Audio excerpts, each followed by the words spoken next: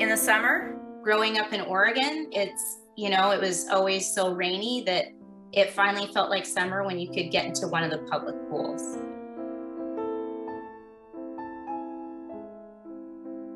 So your imagery centers around pools. Pools and places to swim.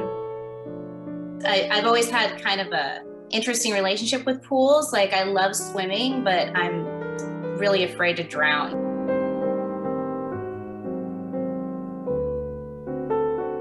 I was really kind of trying to experiment a lot.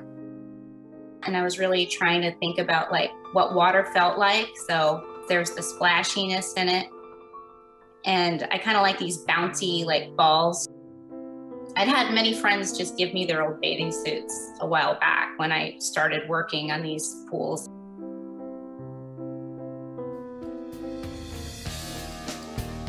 I've had this idea, I've wanted to do something with fish. This is pretty much the placement where the kiddie pool always was when I was a kid.